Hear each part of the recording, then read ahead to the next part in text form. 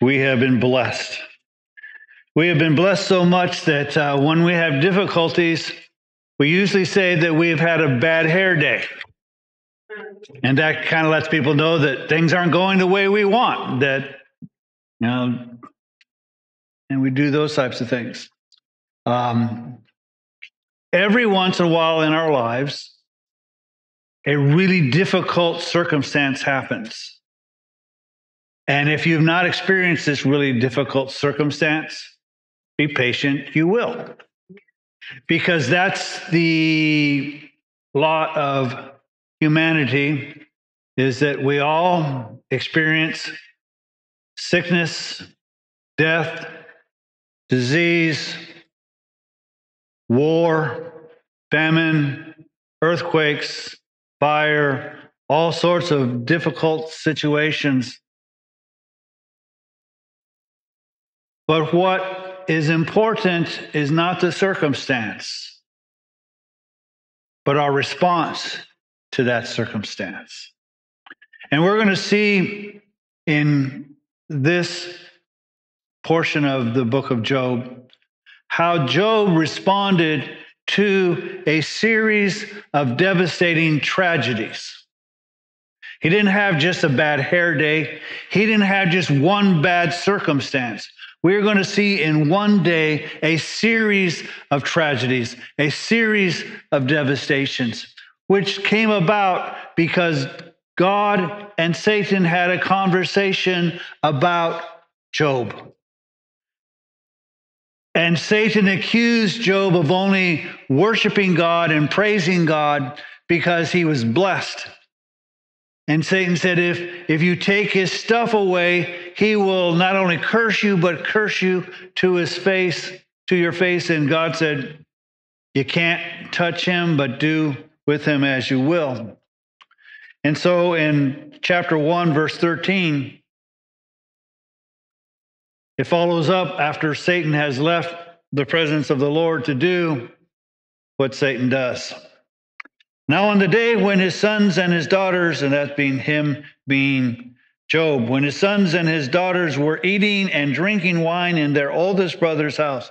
Now this reminds us that there was this series of events that the 7 brothers and the 3 daughters would take turns going through the celebrations, each in one brother's house, and then inviting their sisters to join in. So at this particular series, they're at this oldest brother's house. So they're celebrating at his house. And a messenger came to Job and said, the oxen were plowing and the donkeys feeding beside them, and the Sabeans attacked and took them. They also slew the servants with the edge of the sword. And I am alone have escaped to tell you. And so, in essence, to put it in our modern vernacular, one of Job's businesses just got a hostile takeover. They seized his support. He seized the business, his income, and these people took them. And not only did they take his animals, which was a part of his business, they slew the servants as well. So they killed people that Job knew, that people that worked for Job, that Job had a knowledge of and trusted because they were participating in this part of his business. And while he was still speaking, another also came and said, the fire of God fell from heaven and burned up the sheep and the servants and consumed them, and I alone have escaped to tell you. So not only has one business been taken by a hostile, another, by supernatural causes, a fire coming down from heaven has consumed a second part of his business. He's now, all of this part of his,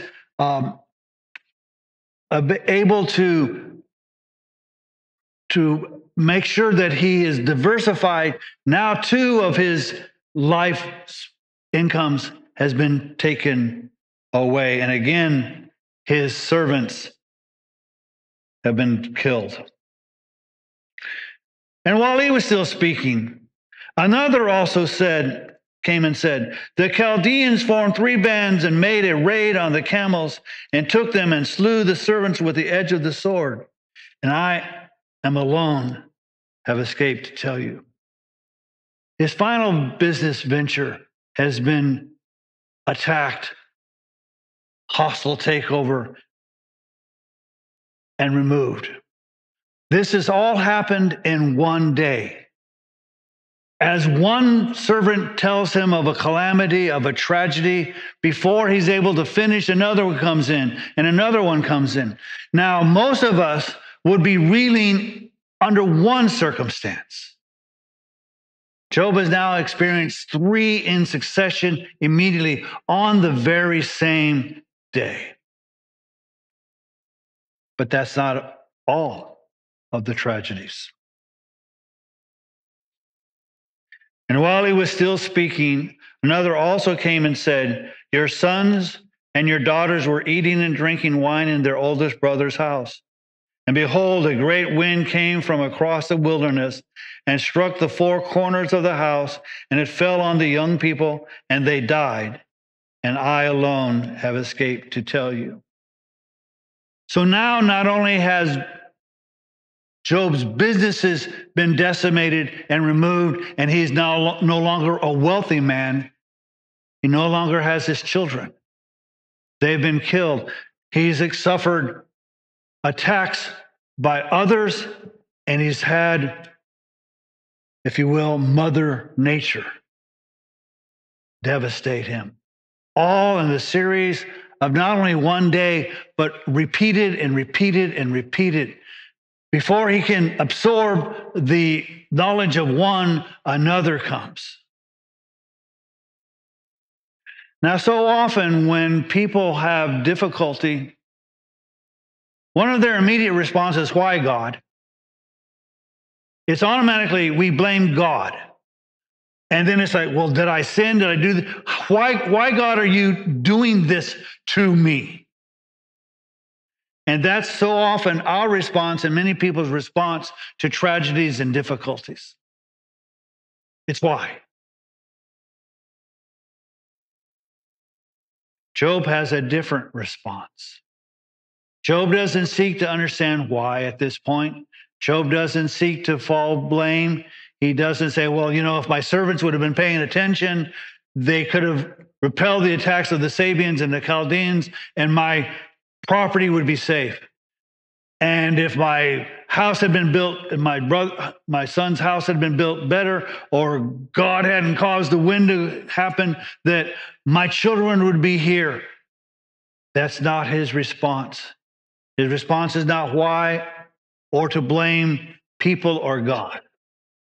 Notice what Job's response is. Then Job arose and tore his robe. That's, in that culture, a sign of grief, that he tears his clothes. So he's not impervious to what has happened. It hurts him. It grieves him deeply. So he tears his robe and he shaves his head to let people know that he is grieving, that this is difficult. And he fell to the ground and worshiped. Of some of the most amazing statements in the scriptures, to me, this is one of the most amazing. He grieved, didn't ask why, didn't blame. He worshiped God.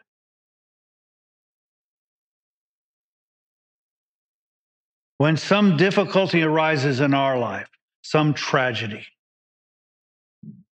oh, that we would be like Job.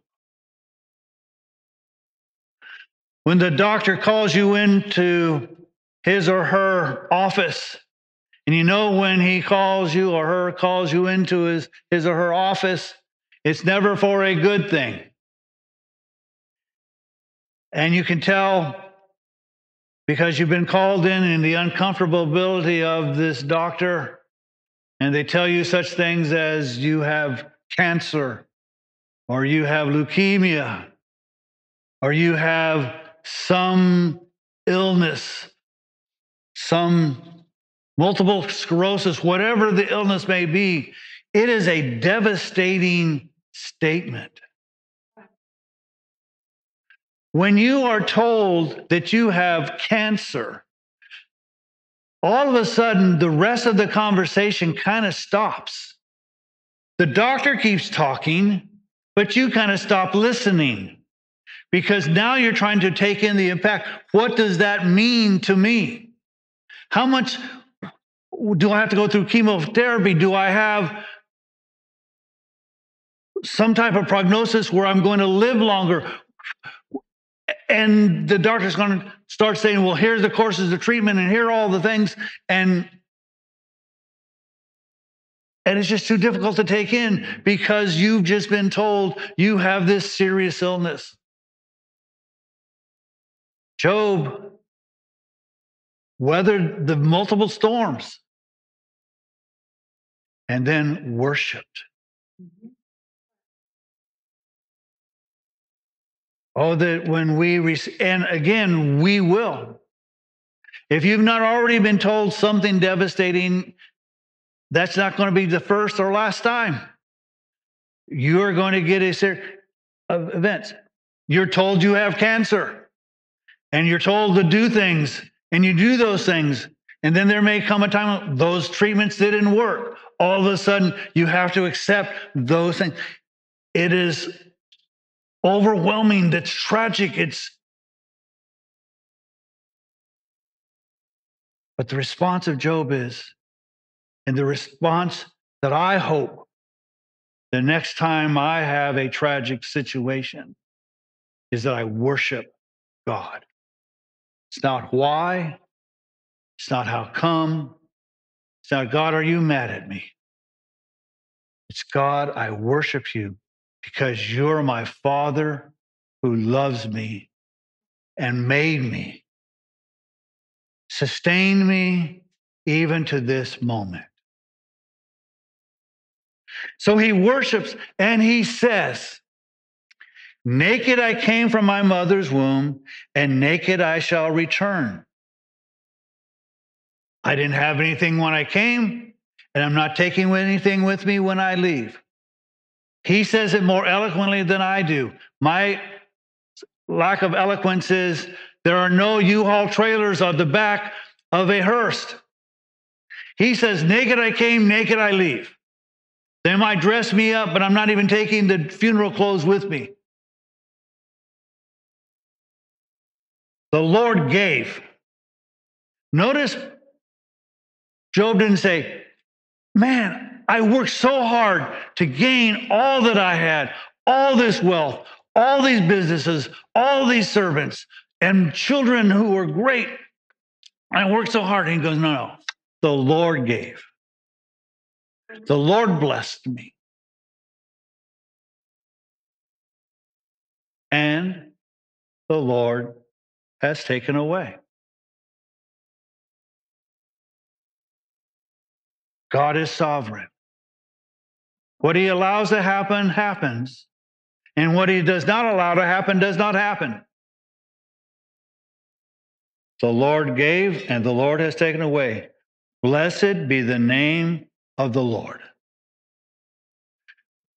He makes a statement of saying, it's not mine. The blessings were not because of me. It was because God gave them. And if God chooses as God to take them away, okay, but I'm going to bless his name regardless. And that should be our response. Whether God blesses us or God seems to take things away from us, we ought to say, blessed be the name of the Lord. And I want you to notice something. What did Satan say to God? If you do this, he will curse you to your face. And instead, Job goes, blessed be the name of the Lord. God knew Job. Satan just simply accused him.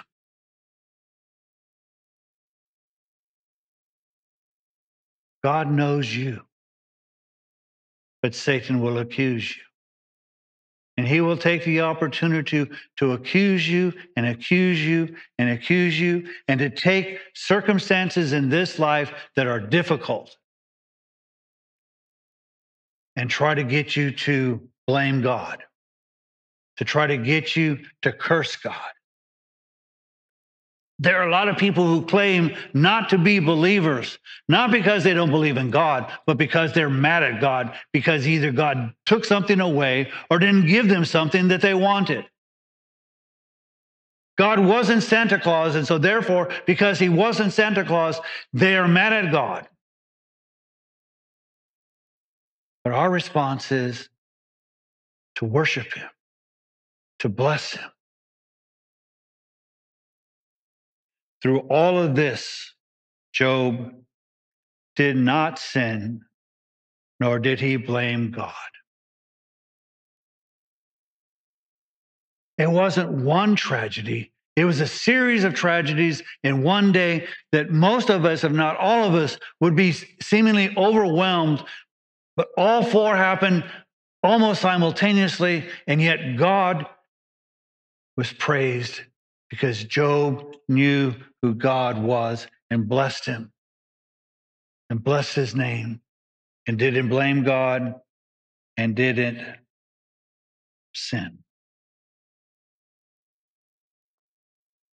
There was a pastor who had lost his son in death.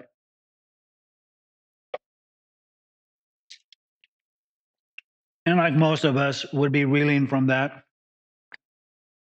And his pastor, mentor of his, gave him some advice that I think is some of the best advice I've ever heard a pastor give, which is saying something because most pastors give all kinds of advice. He said, do not exchange what you know about God with what you don't know about God. So let me tell you a few things about God in one particular passage of scriptures. If you'll turn to Romans chapter 8, one of my favorite books and one of my favorite chapters in the book. And we will start with verse 28. I'm sorry, 26. In the same way, the Spirit also helps our weakness, for we do not know how to pray as we should, but the Spirit himself intercedes for us with groaning too deep for words. And he who searches the hearts knows what the mind of the Spirit is, because he intercedes for the saints according to the will of God. Sometimes things happen in our lives, and we just don't know how to pray. We have no idea what to say or to do and ask. God says, I got you covered.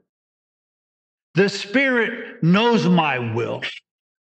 The Spirit will intercede for you on behalf of you to pray according to my will.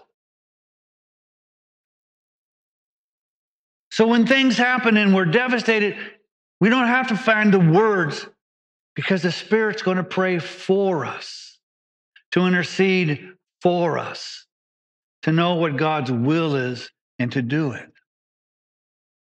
And we know, we don't suspect, we don't hope, we don't have a reasonable idea. We know that God causes all things to work together for good. Now, most people stop there because they want this to be universally applied. But we know that God causes all things to work together for good. He didn't say, one, that all things are good.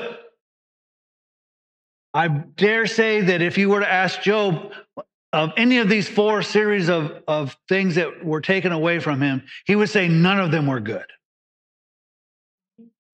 He might say, okay, I can accept a couple of business losses, but why'd you have to mess with my kids? And other people who have terrible kids say, why didn't you just take the kids and leave the businesses? Okay. You know, we all have our dysfunctions.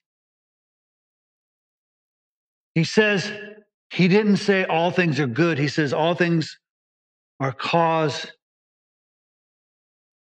to work together for good to those who love God. If you don't love God and stuff happens, Stuff happens. But if you love God, and to those who are called according to his purpose, God is going to work to make it good. Now, how so many people in modern Christianity try to turn that in is that some tragic event will happen. And they'll say, the good that God turned is that now I have this ministry where I can minister to people who have suffered the same thing that I suffered. I don't buy it.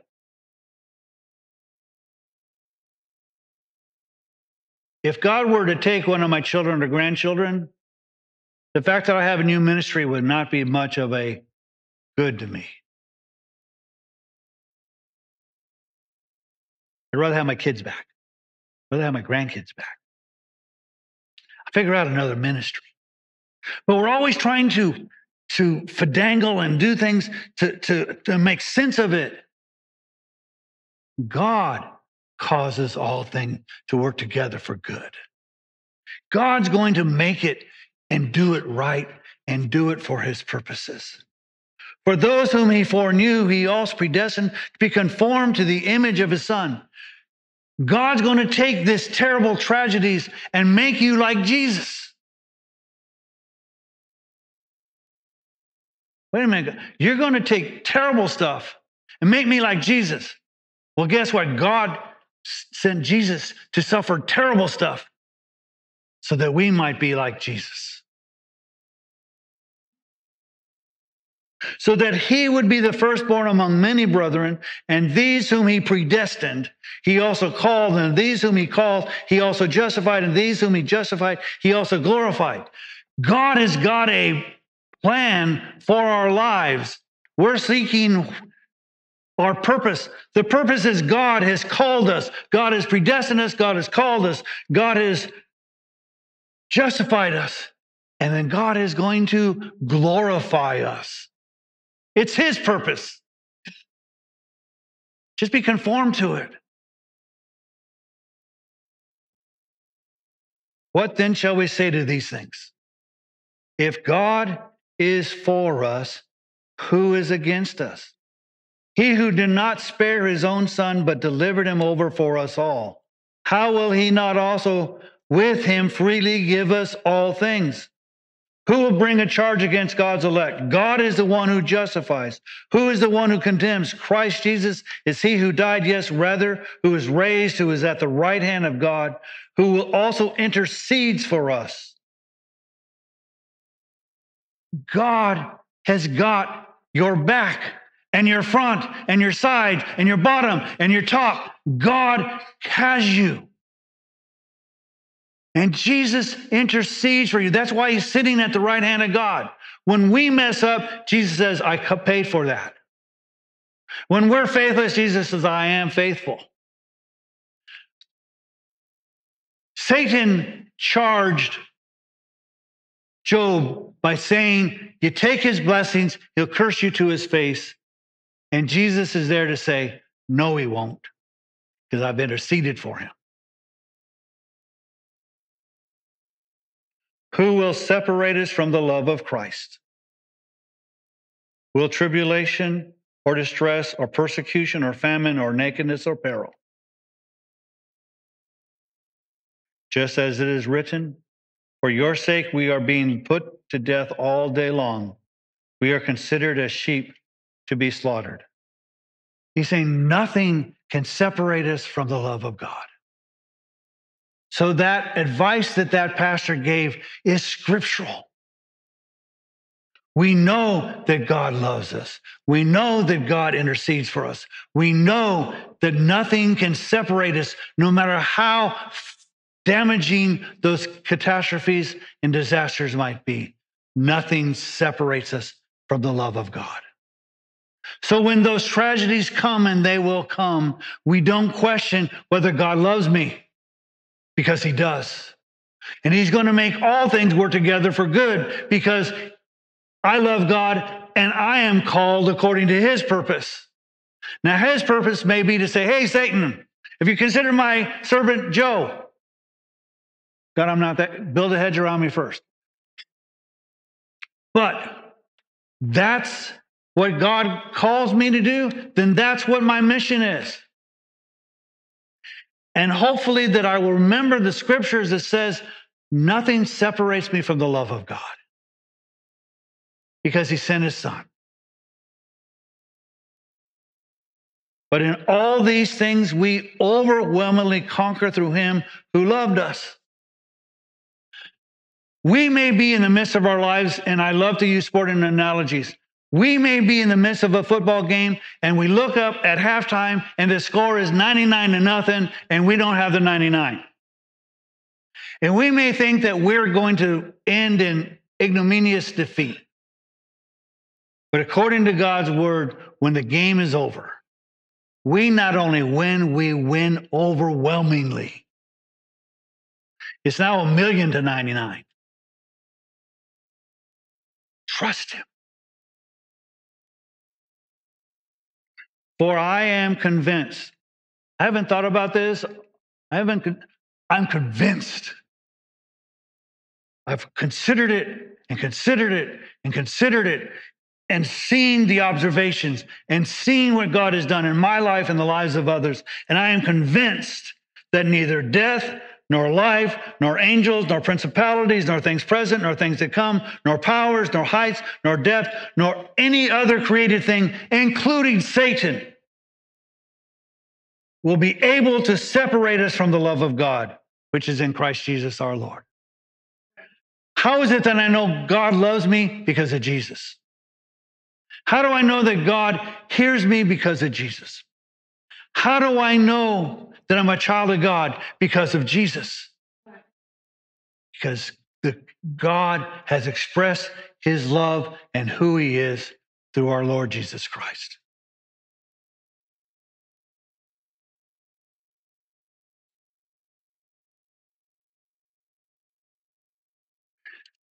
Now, like you, I hope the day when all of these tragedies come is as far in the distance as possible, because when it comes to those things, I'm a definite procrastinator.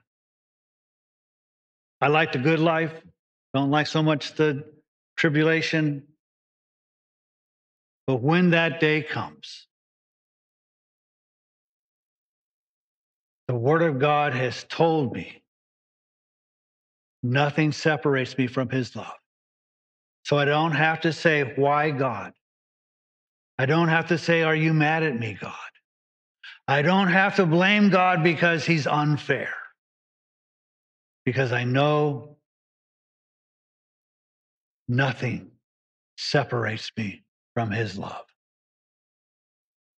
Nothing. Not even myself. So as Job responded to all of these devastating tragedies with worship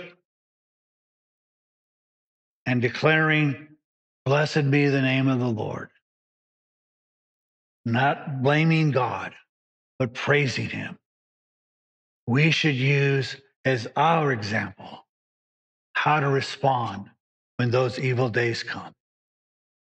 To know when I don't understand, I will trust. When it hurts, I will trust.